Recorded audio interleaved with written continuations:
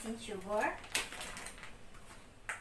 vegetable shortening, vanilla extract, at low-fat fresh milk. Then, aside from that, kailangan natin ng salt. We need a mixer. We need some spatula para i-mix natin. And some measuring spoon. Kailangan mawala yan. So, the first thing we need to do is, we need to open this one. So, ilipat lang natin siya rito. Okay, we need this one. Yan.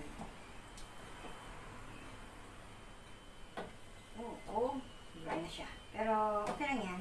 Continue. Yan, lahat na yan. Nandiyan na. Good. Nice ba? Then, i-mix din natin. Ilagay na natin ang salt. Lagyan natin ng salt. Konti lang siya. About maybe half teaspoon.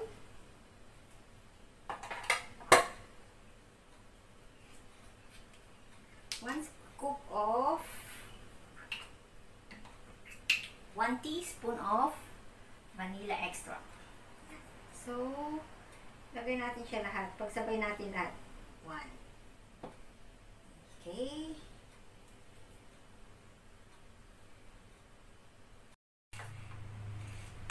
Yan. For next, kung nilagay na po natin yung vanilla extract, i-mix lang po natin siya. So, lagay natin sa 1 minute. Slow po lang muna, ha?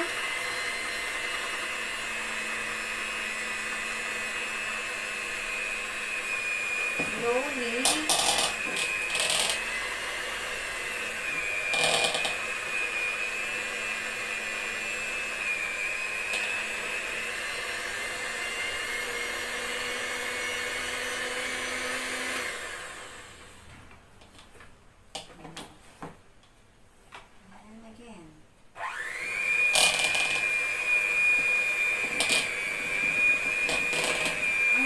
Fluffy na po siya. Fluffy.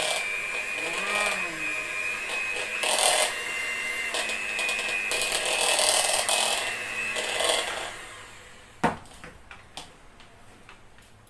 Ayan. Pagkatapos, ganyan na po siya. Lalabasan. See? Okay, do again. One more time.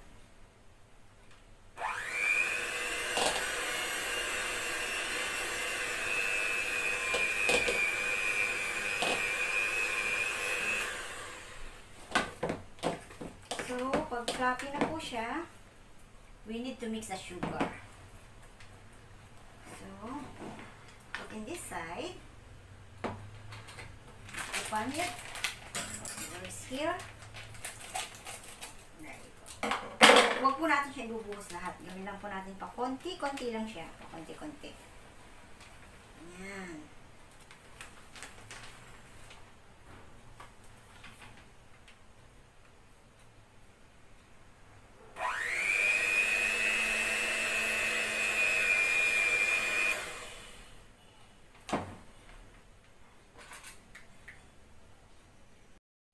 So, gawin po natin, ihalo lang natin sila muna ng konti. Mix them together with the icing sugar. Pagkatapos po, i-blend ulit po natin using the mixer. Yan. Pero kung wala po kayong mixer, you can use your spatula, just mix it. Kung masipag po kayong mag-mix for 8 minutes, as long you can do it. Pero kung medyo tinatamad kayo, nakagaya ko, mas madaling gamitin ng mixer, hand mixer, then just use the hand mixer. There. So, i-blend ulit po natin.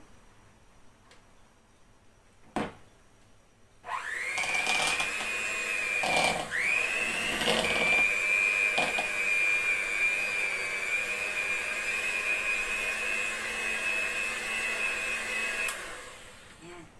Should be okay na po siya ulit. So, add po ulit natin ng sugar. Mag-add ulit po tayo ng sugar. Yan. So, ang gawin lang po muna natin, use lang po natin yung spatula na ihalo po muna yung sugar. Para hindi po siya magkalat pag nag-mix tayo using the blender.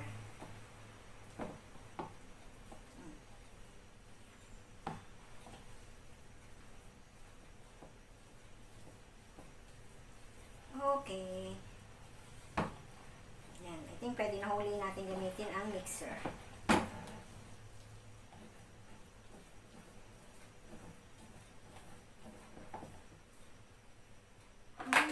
Okay. Very good.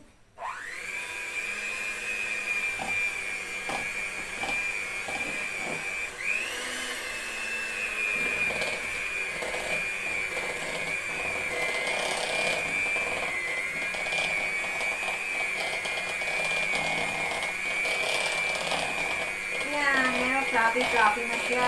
Very nice. Diba po?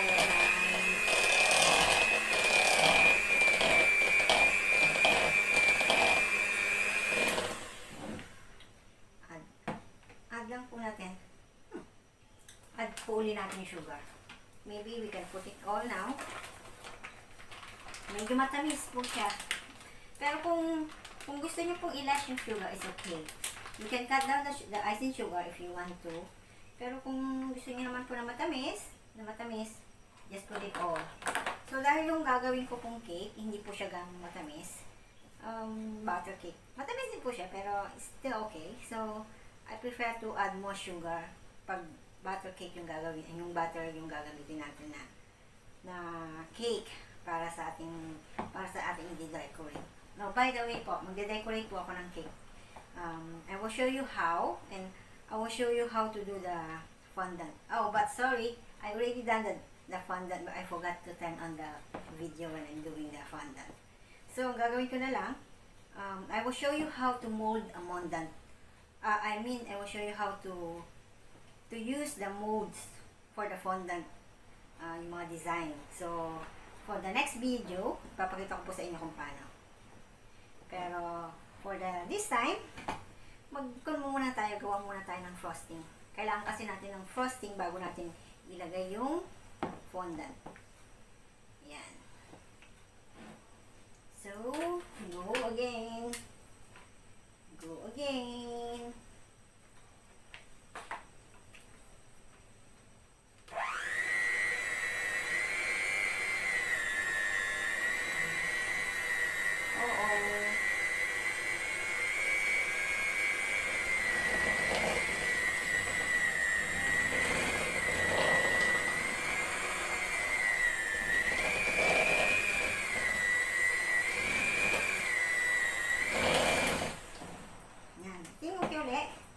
So, what do we need to do? Kung muna natin gagawin, just leave it like that.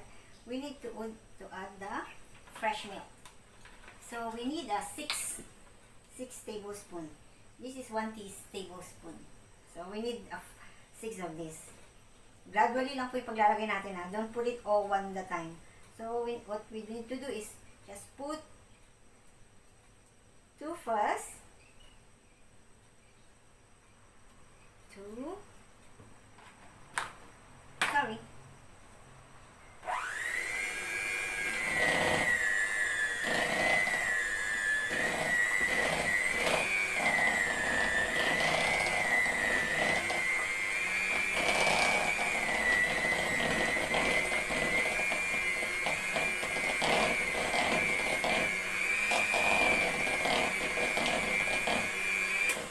Yan.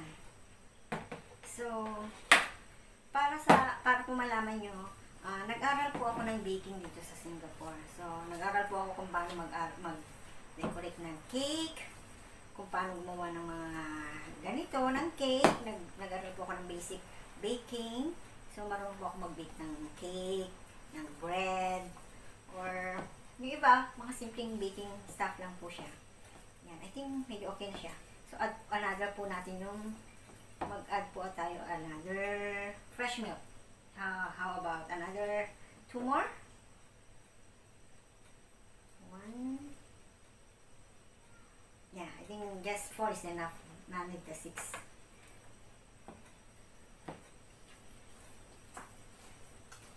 Oh, yummy. Bali, teacher ko, yung teacher namin na nagturo sa akin na mag-bake. Sabi niya, kung hindi daw naubos tong frosting natin sa cake, you can still use it. Don't throw away. Pwede po siyang pwede po siyang i-keep ng pwede siyang i-keep around 3 months. Nasa sa warm temperature lang po siya. Then, kung ayaw nyo naman siya itago, pwede rin nyo po siyang pwede po yung pagpalaman ng tinapay. So, pag natapos po ito, para lang siyang lasa ng cream oat. Yung white po ng cream oat. Wow, yummy na po ang ating cream.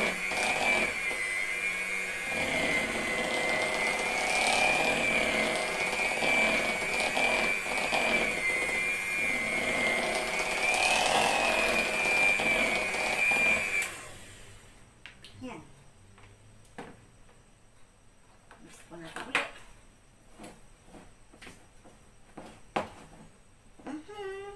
Done! Finally, we're done. Yan. Medyo makalat siya kasi hindi po natin mag-mix. So, there you go. Sasabi na po ng teacher ko, pag itinaob daw natin hindi nahulog, ibig sabihin pwede na siya. So, that's what I will do. Every time po na magbebake ako nito, gagawa ko ng frosting, itinatawag ko siya.